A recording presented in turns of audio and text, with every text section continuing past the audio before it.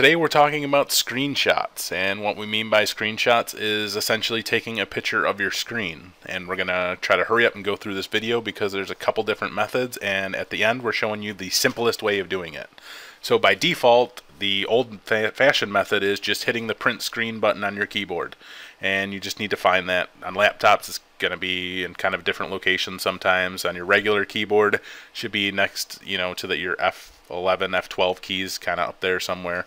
But anyway, we're just going to go ahead and click on the print screen button once on our keyboard. Once we do that, it's essentially taking a picture of our screen, but now we need to do something with it. So you could open up MS Paint, you can open up Word, which is what I'm going to do. You can also open up Outlook, a lot of different programs. And what we're going to do is just going to go ahead and right-click in the area and click on Paste. And once we do that, you'll see that we basically just took a screenshot of the screen that we just saw. And, now we can do whatever we want with it. We can save this picture, we can email it, whatever we want to do.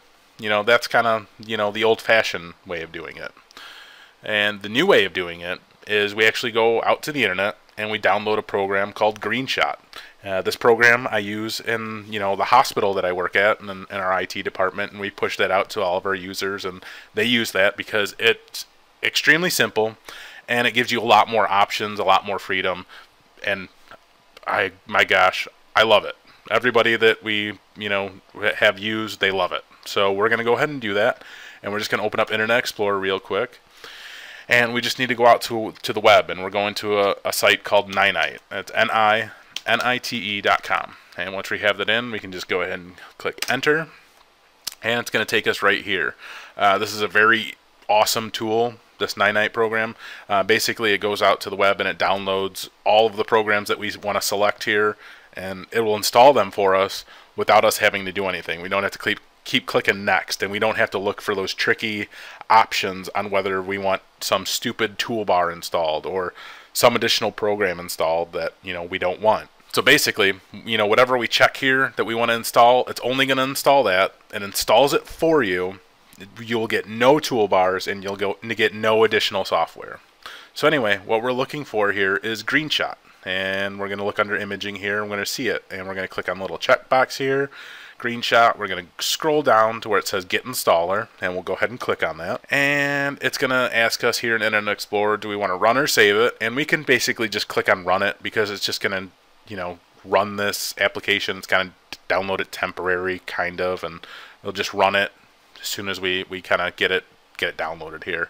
You could save it, just make sure you know where you save it to, and you can find it, and you can double click on it and get it to run, so that way it'll start installing the program. So we're just going to click on Run, and it's going to do this preparing setup. Well, sometimes you'll get this UAC depending on the settings that you have. That's the user account control. We're just going to go ahead and click Yes, because it's going to make changes to our computer by installing. So we'll click Yes. It's going to download GreenShot, then it's going to start installing GreenShot. And like I said, this Ninite program does everything for you. All we had to do was basically click on Run, and it started downloading everything, it started installing everything, and it's only installing the program that you select. Nothing else. No toolbars, nothing. And that's it. It says finished. We're done. We can close it out. We have GreenShot installed. And that's not running yet, so we can just go ahead and double click on it. Once we do that, we should have this little G down here. By default, this should usually run on startup from now on. I haven't really seen it where it hasn't been running on startup. But anyway, now that we have GreenShot running, the same way we did it before, we go to the print screen button on our keyboard, the key, and we look for it. We just click it once.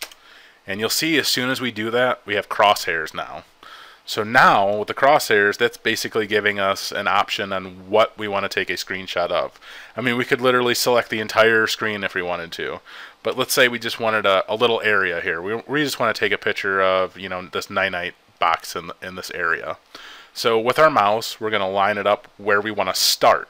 And if we left click and hold down the left click where we want to start, and just drag the area that we want to copy, and we'll say, alright, that looks good. If we let go of the left click, we're going to get a lot of options here. And that's probably the best part of this program, in my opinion, because we don't have to open up another program to save the screenshot. We don't have to copy it in anything. We don't have to do any of that stuff. We could just save it directly You know, we can save it right now. We can set it. We want to save it as at the desktop. We can open it in the GreenShot image editor if we wanted to make any kind of modifications, put some text in there, throw some arrows in there. You can copy it to the clipboard so you could paste it into another document. You know, if you wanted to paste it into another Word document, or you wanted to paste it in your email, something like that.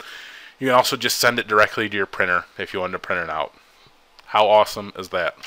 You can also open it up in Outlook and shoot it off to an email, PowerPoint, Word, Excel.